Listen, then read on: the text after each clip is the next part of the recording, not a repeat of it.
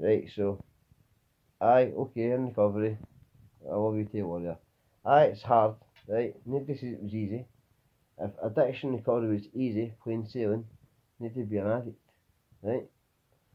Folks got to stop being disrespectful, stop being so opinionated, and disrespecting people that's in the struggle.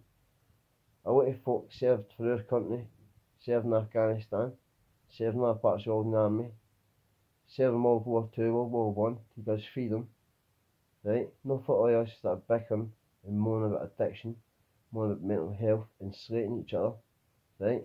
Think about all the people that fought for our freedom back in the day. They only getting doped up to eyeballs medication because of PTSD, which I've got, by the way. I support mental health and addiction all the way, and I'll carry it to my fucking grave. I'll do anything I can for anybody that's suffering from addiction and mental health. I'm not saying I can cure it, but all you've got to do is look at me, where I've been in my life, what I've pulled through, and you tell me tittering or you're hard, mate. I'm not hard. I'm not hard whatsoever. Came what I'm though. I'm determined. I'm a warrior. I'm a fighter. I'll not get up. See, I'm sitting in a prison cell. False accusations. Whether I'm guilty, I'm not guilty. Doesn't matter. I'm in a prison cell. If I'm sitting in a prison, doesn't matter.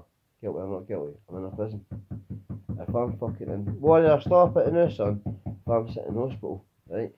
When something's happened, an injury, or I've hurt myself, broke my wrist, doesn't matter. I'm in hospital, but I pulled through. Look at me now.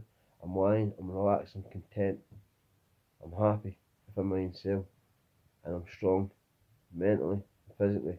I'm on a whole other level. Some folk just don't realise that, and some folk do. You just got to take the good with the bad. That's all you can do, people. Just never give up. God bless you all. Have a wonderful day. If you see this, think about what you're doing.